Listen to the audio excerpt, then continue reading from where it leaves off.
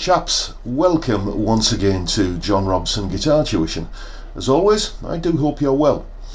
Today I thought I'd take you through 5 of my favourite fast licks, fast rock licks that is, and hopefully along the way you will discover that they're maybe not as intimidating or difficult as you might have first thought.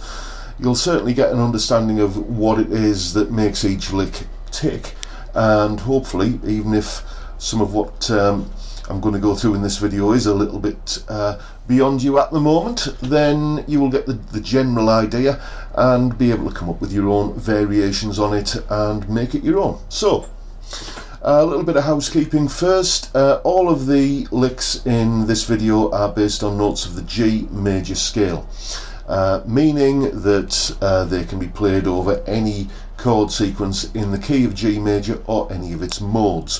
For instance, we know that the chords, or hopefully you know that the chords in the key of G major are G, A minor, B minor, C, D, E minor and F sharp half diminished. Any combination of any or some of those or all of those chords will work as a basis to play these licks over. It doesn't have to be centered around a G chord. You could have something which is based on this chord sequence, for example.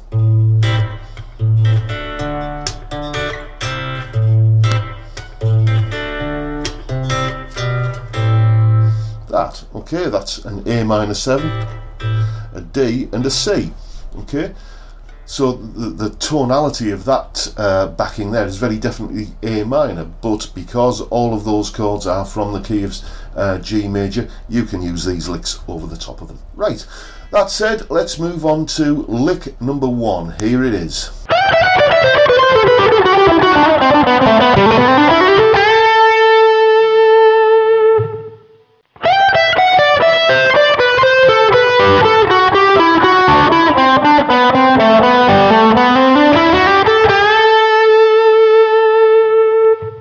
Okay, and the thing that makes that lick work is, or the principle that it's based upon, is coming down a scale, in this case a G major scale, in thirds basically. So taking a look at a bit of a G major scale,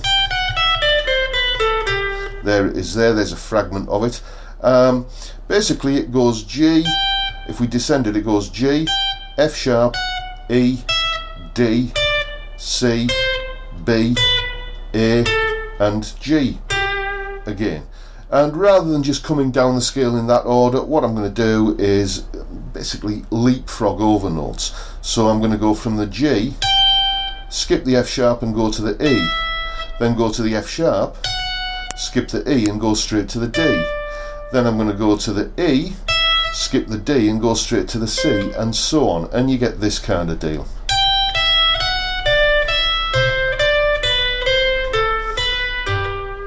Like that, and which then in the lick I continue down into a lower octave and do like a little legato-ish kind of thing to culminate on that G to A bend there, which would make it an ideal lick to use over perhaps an A minor tonality sequence in the key of G major. But all you got to do, if you know A isn't a particularly strong note to conclude it on, is just change the final note to maybe a G or a B or whatever you need it to be. So that's lick 1. Let's have a look at lick 2.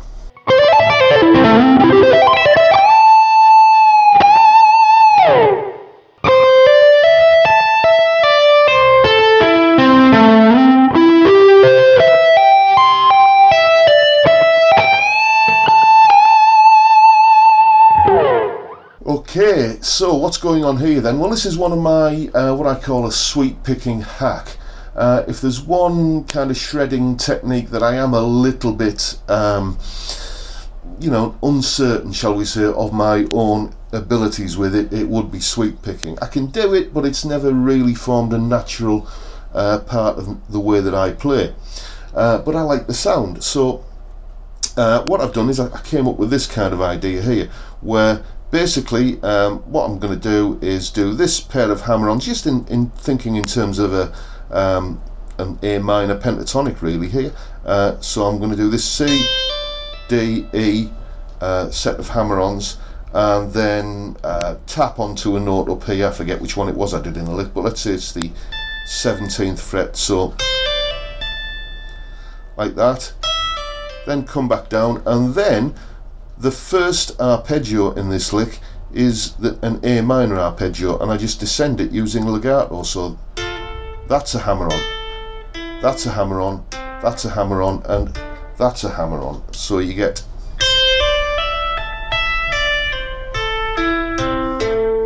like that. And that sounds like I've done a sweep picking arpeggio there, but I haven't. Very sneaky. Then I slide up to the C note here, and that bit I do actually sweep pick, and then just tap onto another appropriate note up here. I used the A last time at the 17th fret. I'll use the C here, and just round it off on a bend again up to an A note there. For a lot of these licks I've kind of assumed an A Dorian kind of tonality, if you like, but you know, once again, just change the final lick, the final note of the lick to suit whatever chord it is you're playing over. Right, that's lick number 2. Let's move on to number 3.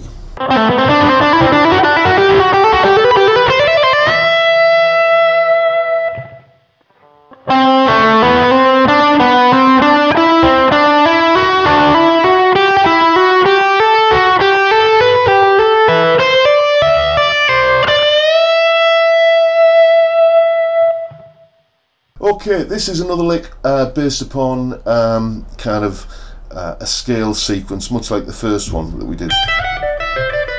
That kind of thing. What's happening here is that's different is, first of all, we're ascending rather than descending, and what I'm basically going to do is take essentially what is a scale exercise of starting again on an A note, but we're still using the G major scale, and basically I'm going to go up 4 notes from that note. 1, 2, 3, 4. Then go up 4 notes from the B note, then 4 notes from the C note, and 4 notes from the D, then 4 notes from the E, 4 notes from the F sharp, 4 notes from G, and so on, just kind of getting this kind of thing.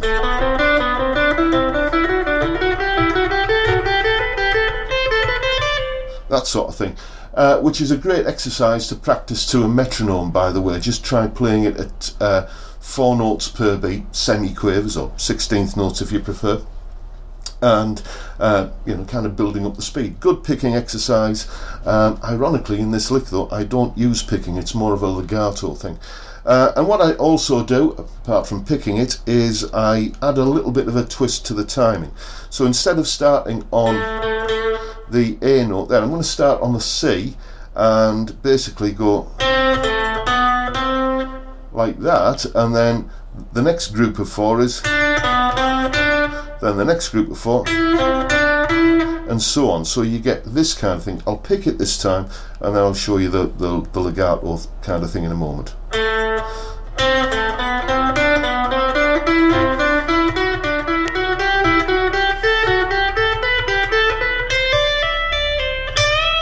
Once again, just bend a convenient D up to an E there, which is a pretty safe note to bend to. A minor, E minor, anything you want really. So yeah, then just I tend to play this as a legato kind of thing.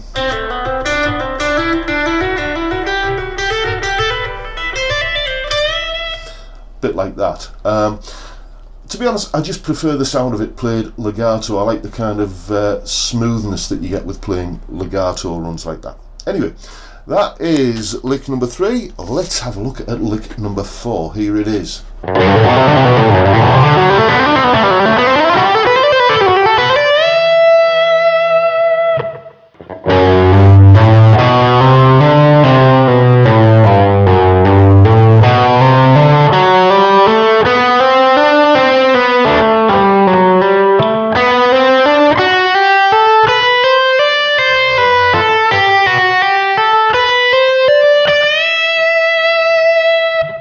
Right, so what's going on with this one then is a very simple idea really of taking a group of notes in one octave and then repeating it in the next octave and then the next octave. As I said, we're using G major scale here, so I'm taking these 6 notes from the scale of G major. I can go F sharp, G, A, B, C and D, okay, and I simply ascend those notes. Again, I'm doing this legato, but you could equally as well just pick this. Then after I've ascended that group of 6 notes, I come back down again and string that together.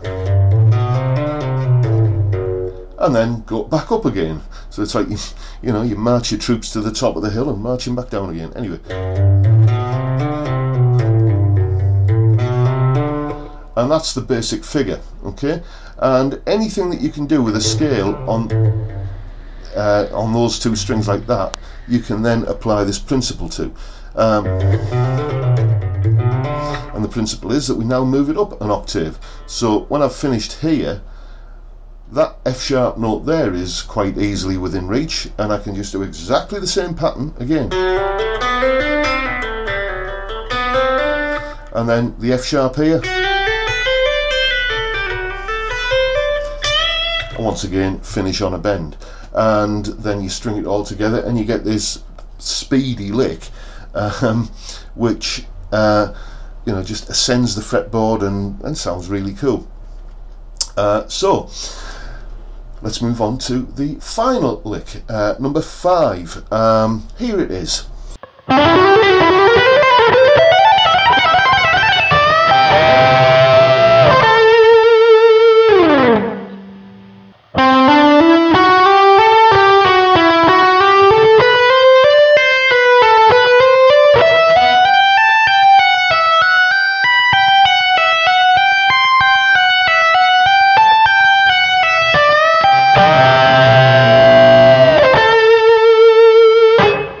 Right, so lick number 5, what makes this one tick? Well, essentially it's the same principle as we saw in the previous one, where you take a group of 6 notes and then move that pattern around a scale.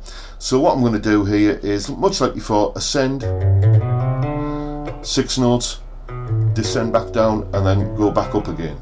Only difference is I'm starting here this time on this C note, and I'm going to ascend those 6 notes, then come back down them again, then go back up them again. Now what I do different on this lick to the previous one is I now treat these 3 notes here as notes 1, 2 and 3 of the next block of 6. So I'll then go